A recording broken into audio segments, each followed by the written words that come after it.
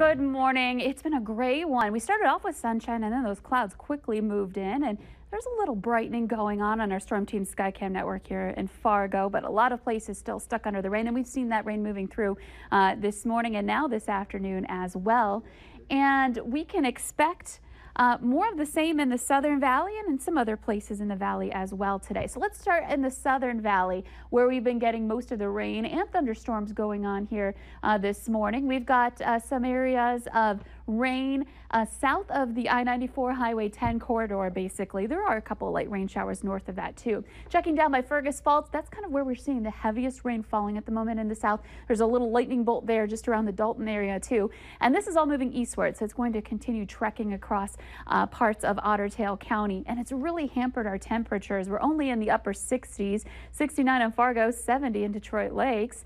There's a little break in the action. We just saw that on our Skycam here in Fargo, but there are some more scattered areas of rain and thunder, especially along the North Dakota, South Dakota line here. So Dickey County, the Ellendale area, you just saw a heavier thunderstorm roll through, and another one on the way as well. Looks like Jamestown, you're right on the edge of that band of rain that's moving through too. So still unsettled, still stormy, just not as severe as it was when it was developing out by Bismarck.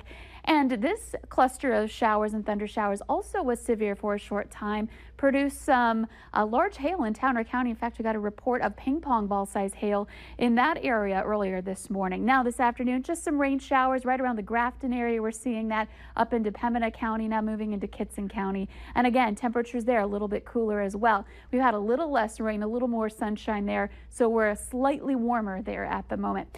The severe weather well to our south in South Dakota. However, there is some clearing out west, and if it moves into the valley in enough time to produce some more heating going on, that might create some more storms this afternoon. Checking out our visibility, we're looking at visibility numbers that are good anywhere where we don't have the rain. Where we're getting the showers and thunder showers, we're down to maybe 2 miles, 3 miles in some areas.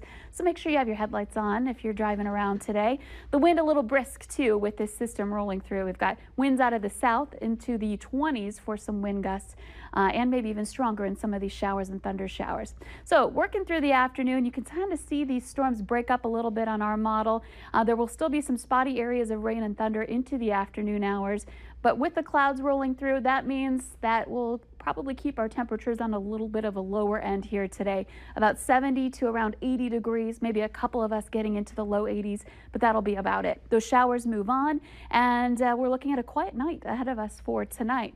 A quick look at tomorrow, nice and quiet to start off. We'll see some 60-degree temperatures in the morning, into the afternoon, 70s, and then we continue that climb through the day, which means we'll end up with some pretty nice temperatures, or pretty hot temperatures for some. We're looking at some 80s to near 90 degrees with that threat for 1 or 2 thunder showers, maybe late in the evening hours, but then things look pretty quiet. So again, that severe thunderstorm risk keeps getting adjusted farther and farther south from the Storm Prediction Center, and I think that's a good call there. Our chances kind of winding down.